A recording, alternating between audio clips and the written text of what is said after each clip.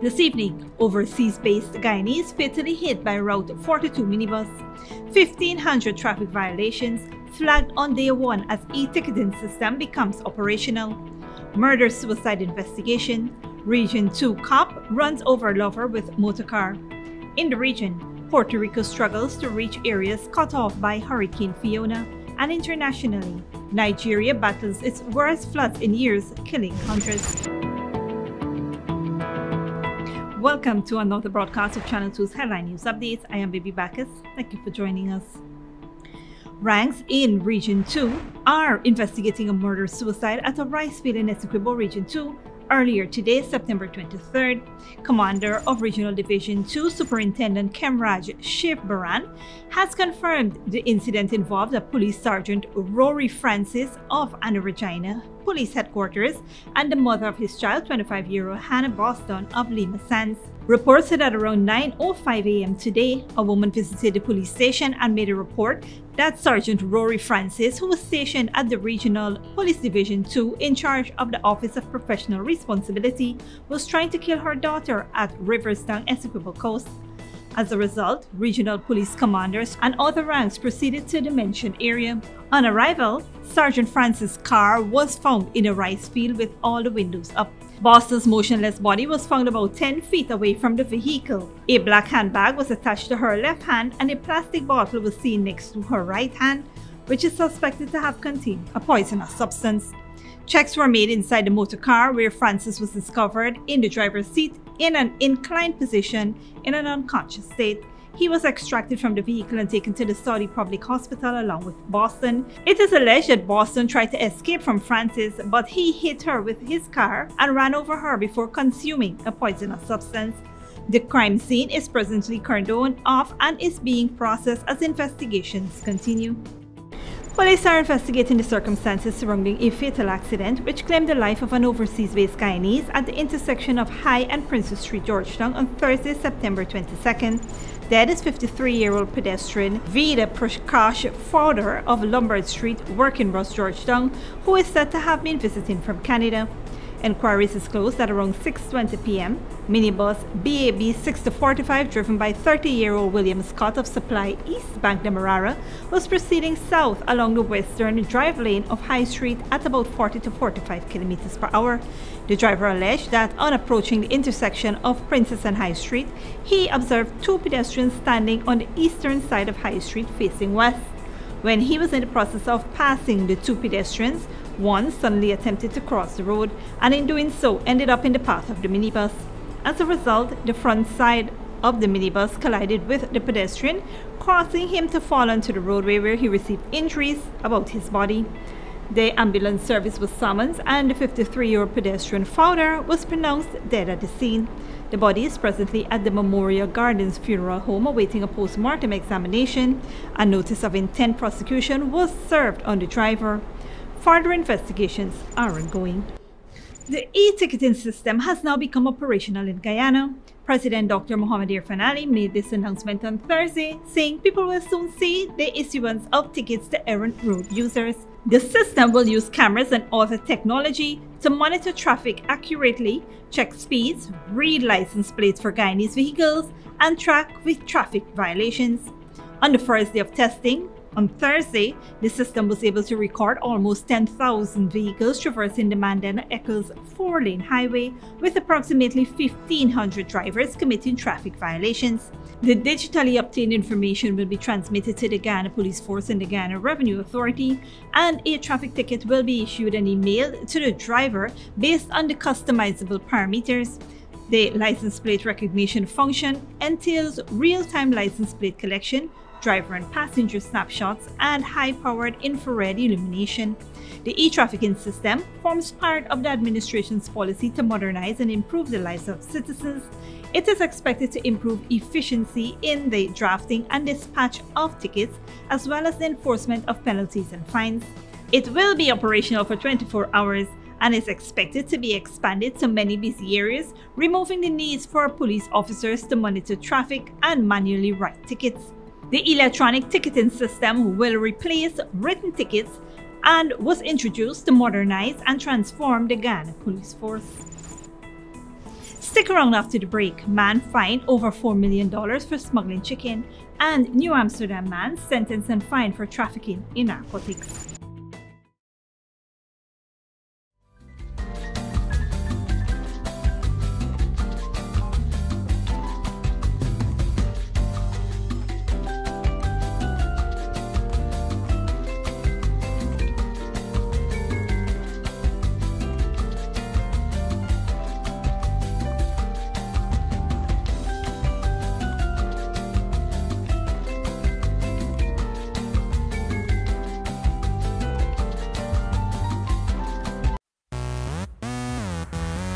Guyana goes on show from September 16th to October 2nd for the first ever Cricket Carnival with an exciting lineup of parties, concerts, pageants, CPL cricket semis and finals, and Carnival Costumes Parade. Book your tickets now. For more information, log on to cricketcarnival592.com or our social media pages. Come and experience our people, our food, and culture from September 16th to October 2nd. The sixer!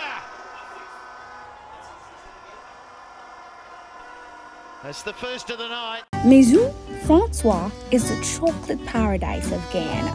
From the moment you enter our stores, you're welcomed by the sweet aroma of Belgian chocolate, pastries, and other artisanal treats handmade by our European-trained chef. However, Maison Francois is more than just chocolate. We serve lunch, dinner, afternoon tea, and even Sunday morning mimosa brunch. Our convenient location at 133 Thomas Street, Katy, makes it the perfect place to take that special someone or to take home a little sweetness. Treat yourself with the taste of Paris in the heart of Georgetown. Only at Maison Francois. Good girl forget things. What's the problem, Granny? I want money for borrow for those surgery. I was dancing and I fall and fracture my hip. If you need some quick money, you should check Lender's Jewelry and Pawn Shop. Lender's Jewelry and Pawn Shop, lot 238 South Road Border, Georgetown. Get jewelry made to order in just 72 hours. We also accept vehicles. Lender's, best rates, longest payback period. Boys, I get through. Plus, I could dance again. Lender's Jewelry and Pawn Shop. Sooner or later you will have another power failure. Are you prepared for the next blackout? Some essential equipment such as security cameras, lights, internet, gate motors, and water pumps may stop working. How can you prevent the next blackout? InverterTech has an affordable solution for you. A strong UPS system which uses the latest inverter and solar battery technology to prevent blackout. We smartly calculate your average power demand so you don't spend more than you need to. Call 223-2233 for more information. When you need money and you gotta get it fast, Creative Jewelry and Pawn Shop is the place for that confidential transaction in a quiet and secure location. You'll get the highest value per pennyweight for your gold and also enjoy the lowest interest rates and longest payback period too. Yes, for that instant transaction to solve a pressing financial problem. That Creative Jewelry and Pawn Shop, 46 Boyle Place, that's between the Ministry of Housing on Brickdam and White Castle Fish Shop. Be your first and only choice. Creative Jewelry and Pawn Shop, safe and sound, solid and secure, always there for you. Telephone 231-7878 and 223-8955. Welcome back. Richie Shaw of Padrack Poultry Depot, Macdoom, East Magdemarara, was ordered to pay a fine of $4,950,000 or 1 year imprisonment in default of payments for knowingly concealing uncustomed chicken when he appeared at the Georgetown Magistrates Court on September 22nd. Shaw is said to have removed the smuggled chicken from its original Rockingham packages and concealed same in black bags to evade and deceive law enforcement officers by passing same off as a local chicken. However, the Ghana Revenue Authority, with the assistance of experts from the Veterinary Public Health Unit, Ministry of Health, managed to prove the contrary to the court, which led to the said conviction. The magistrate ordered Shaw to pay the fine, which is 3 times the value of the goods seized. In a separate ongoing matter, officers attached to the authority's Law Enforcement and Investigations Department on September 22nd seized in excess of 82 cases of smuggled liquor and over 62 bales of cigarettes from a property at Atlantic Gardens on the east coast of Demerara, valued in excess of 20 million Ghana dollars.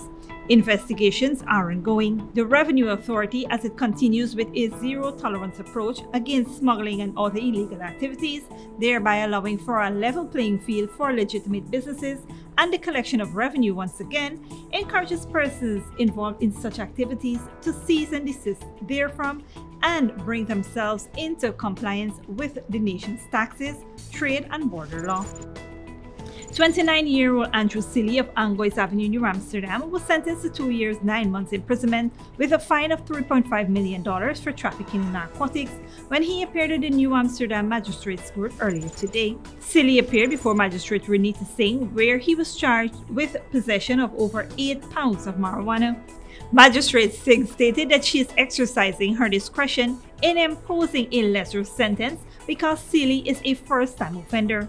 On Tuesday, ranks of the Customs Anti-Narcotics Unit during an operation at Patrick Dam, Angois Avenue, New Amsterdam, Berbice, arrested Seeley after he was found carrying a bag with suspected cannabis. Seeley was arrested and escorted to Kanu headquarters with the suspected narcotics, which tested positive for cannabis with a total weight of 3.930 kg and a street value of approximately 3.5 million Ghana dollars.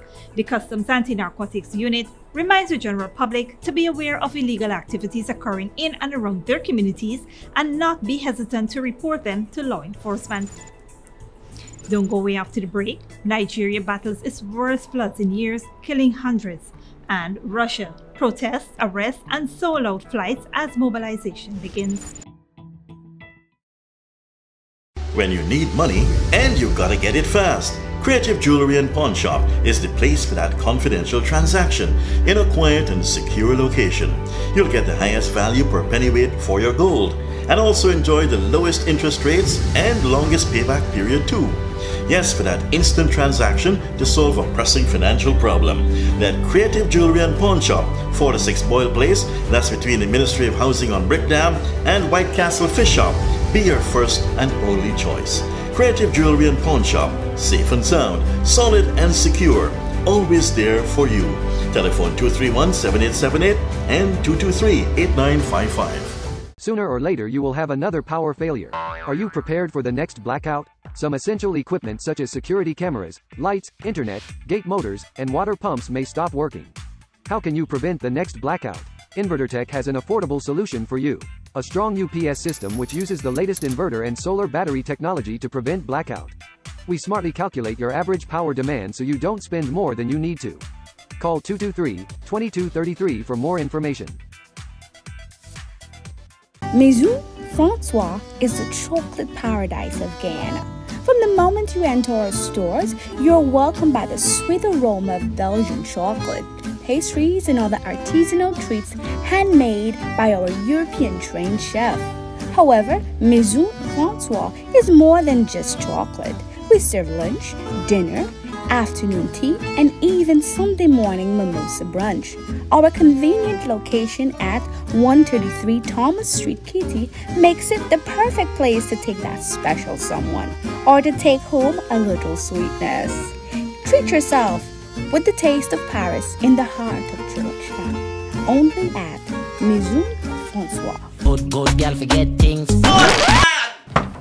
What's the problem, Granny? I want money for borrow for those surgery. I was dancing and I fall and fracture my hip. If you need some quick money, you should check Lender's Jewelry and Pawn Shop. Lender's Jewelry and Pawn Shop, Lot 238 South Road Border, Georgetown. Get jewelry made to order in just 72 hours. We also accept vehicles. Lenders, best rates, longest payback period. Boys, I get through. Plus, I could dance again. Lender's Jewelry and Pawn Shop. Hey yo, GT Massive, this is Double M. All hear me out right now. It's all about the Marshall Super Concert, October 1st. Right here. It's cricket, it's carnival, it's soca in Guyana. Hey, ha!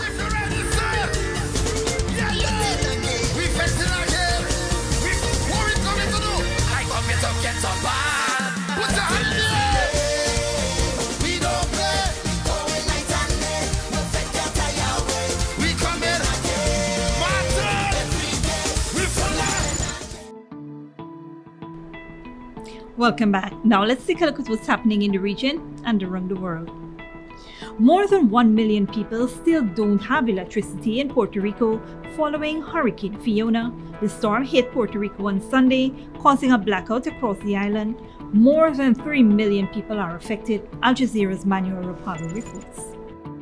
On the outskirts of Puerto Rico's capital, San Juan, Victor Serrano, an electrician, is helping his neighbor repair power generator cables in the wake of Hurricane Fiona. I'd help any one of my neighbors. We're all here to help each other. With the generator cables repaired, Luis Alvarez hopes to power a few appliances in his home. After 5 days without electricity, success, the lights are back on, at least until the petrol powering Luis's generator runs out. I look at my situation and I think about people who don't have the economic means. How do they get by without electricity and running water? Those on the island fortunate enough to have generators are managing through the persisting blackout. But for low-income residents like Fernando and Isabel, no electricity has meant spoiled food and sleepless nights. Right now, what's coming is a heat wave, temperatures of 40 degrees, and we're already feeling it. Many here say power outages have been a problem for years, blaming an antiquated power grid and poor management by Luma, the island's power management company. Jorge Bracero, an energy sector whistleblower, says Fiona dealt a death blow to an already crumbling electricity infrastructure. I think we need a massive overhaul. We need massive upgrades in infrastructure in the streets, but we also need a massive overhaul in our power generation. The U.S. government has promised to increase aid and assistance to Puerto Rico in the wake of Fiona. Though many seem skeptical, the help will be enough. In the island's commercial centers, it's clear that lack of electricity is having a damaging impact on the local economy.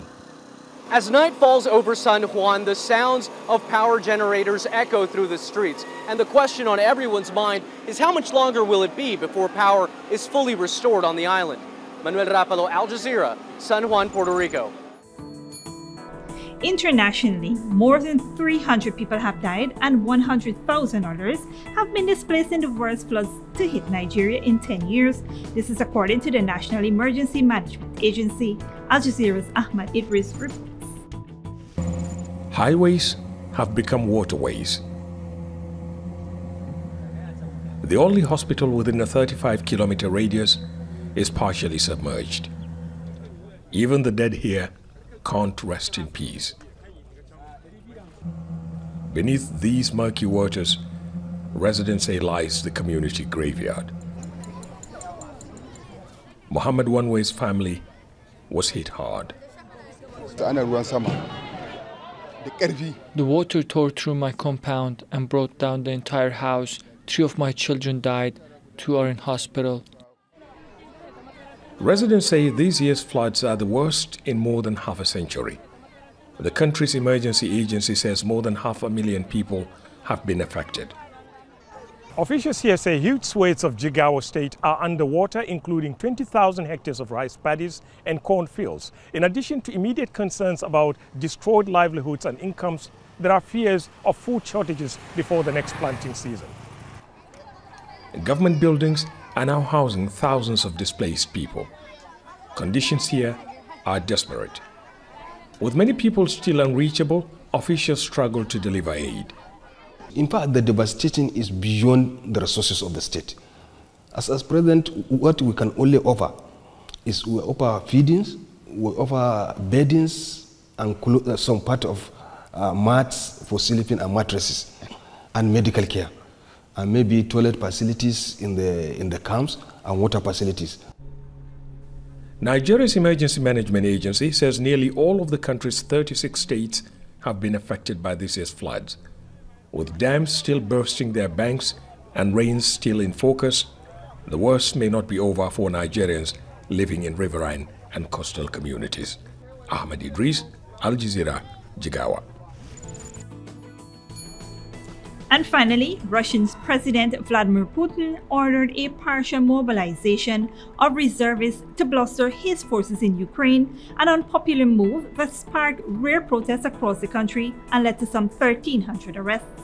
Al Jazeera's Bernard Smith reports. There's not much time to say goodbye here in Sakha, Russia's Far East. Most of these men had only 24 hours' notice that they were being drafted into Russia's army. They're some of the 300,000 reservists being called up to fight in Ukraine. Not everyone is going willingly. In Dagestan, Russia's southernmost tip, reservists confront a woman at the military commission. What's it for, this war, this man shouts. Let Putin protect his own palaces, not hide behind our men and children. There are still a few who summon the courage to protest against President Vladimir Putin's announcement of a partial mobilization of civilians. This was in St. Petersburg. My boyfriend received today a notification from military commissariat, so he couldn't come out here. But I came because I don't want our young men to be taken away. We came to protect our friends, our fathers, and our relatives, who they want to take to the war, the brutal war against Ukraine. One monitoring group says at least 1,300 people have been detained in 38 cities. Most Russians get their news from state TV, and more than 70% of them definitely or mostly support what Putin calls a special military operation in Ukraine. That's according to a poll by an independent Russian organization before the draft was announced. The European Commission says more than 500,000 Russians have left the country since the invasion began in February. This was the border with Georgia on Wednesday. Finland has also seen a spike in arrivals. The only remaining direct flights to European cities are to Istanbul and Belgrade. They're sold out. War is horrible, so it's okay to be afraid of war and of death and of such things. But those men who are eligible for military service will not be allowed to leave Russia. They will have to stay and fight. And they don't know when they'll see their families again. Bernard Smith, Al Jazeera. And that is it for today's regional and international news. Here now to 3 weather forecast.